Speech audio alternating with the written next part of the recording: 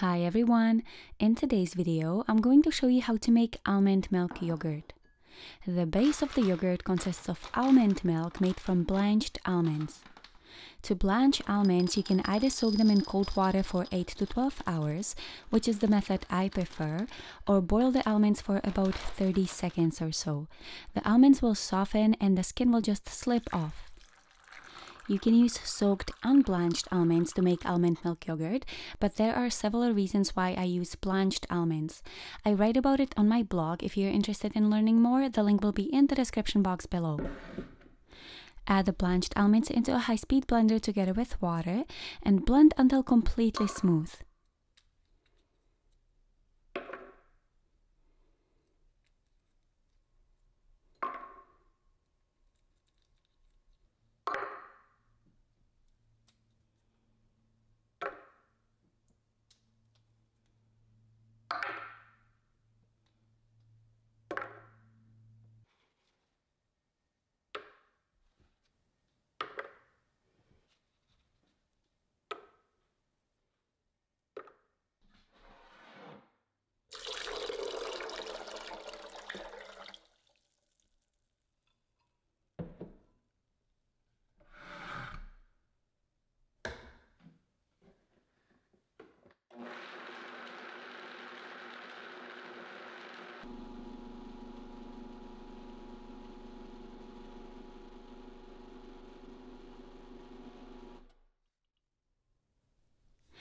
Almonds are high in fiber, so even with the high-speed blender, the almond milk will not be smooth. It will be pulpy and fibrous, so the milk does need to be strained using a nut milk bag or a few layers of cheesecloth.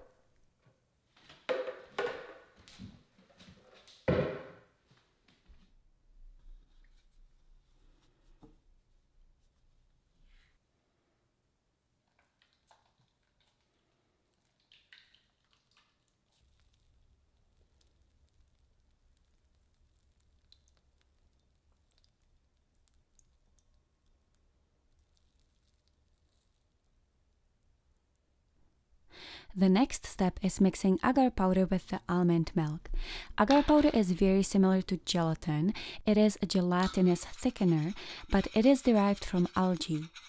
The easiest way to mix in the agar is to dissolve it in just a tiny bit of milk first, and then add the rest of the milk.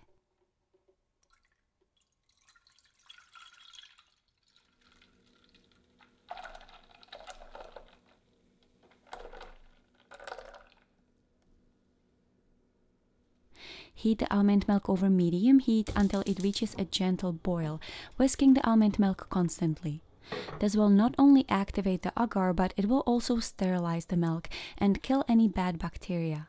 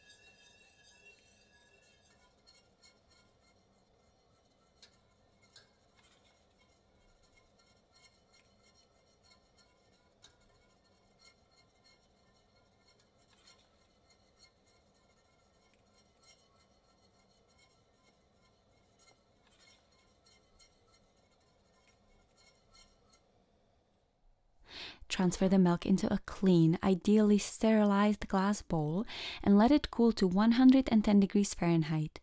This is important because if the almond milk is too hot, it will kill the cultures.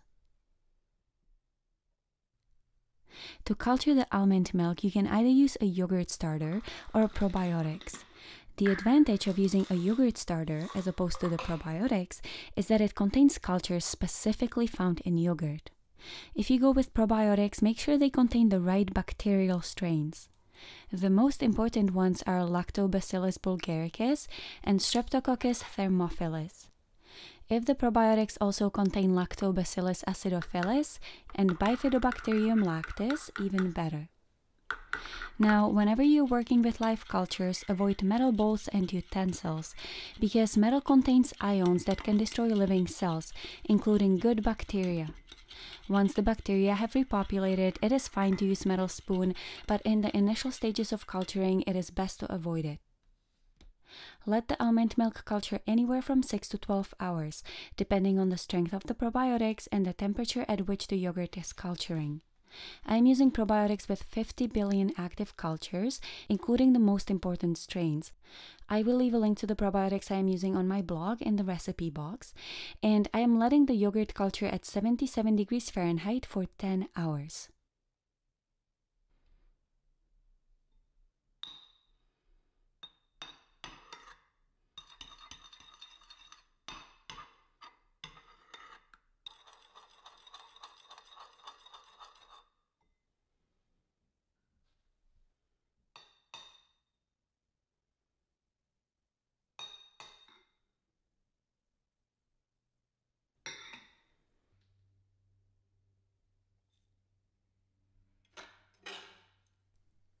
And that's it. Homemade almond milk yogurt.